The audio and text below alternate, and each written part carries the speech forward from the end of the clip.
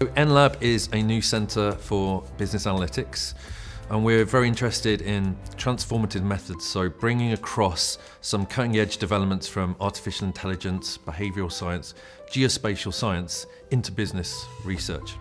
And the aim of that really is to unleash some of the value in the data sets that are held by business, which can generate competitive advantage for them, but also can produce a lot of social good.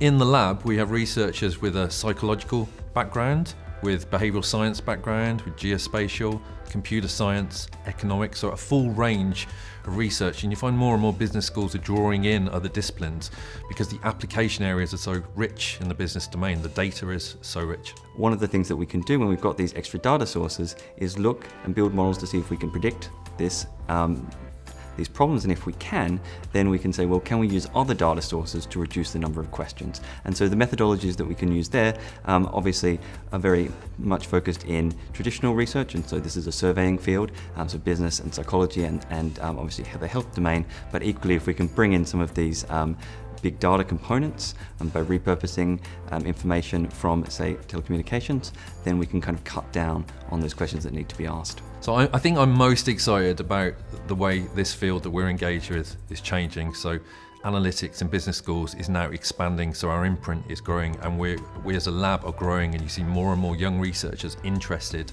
in getting this field. So we train MSCs, they learn all the data science techniques, but they're not learning it for the sake of the computer science, they're learning it to apply it in the real world. So data is stored about you as an individual in the companies you interact with. So every time you use a loyalty card or you make a phone call, it's logged on the system.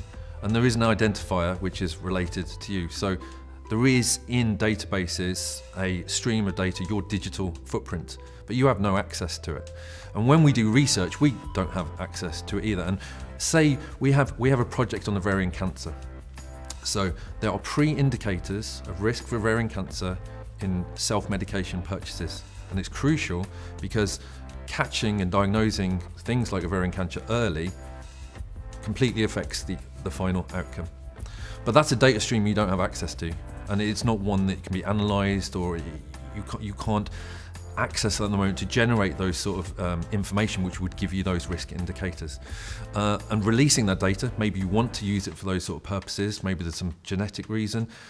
Those sort of routes to research could generate whole new sets of findings.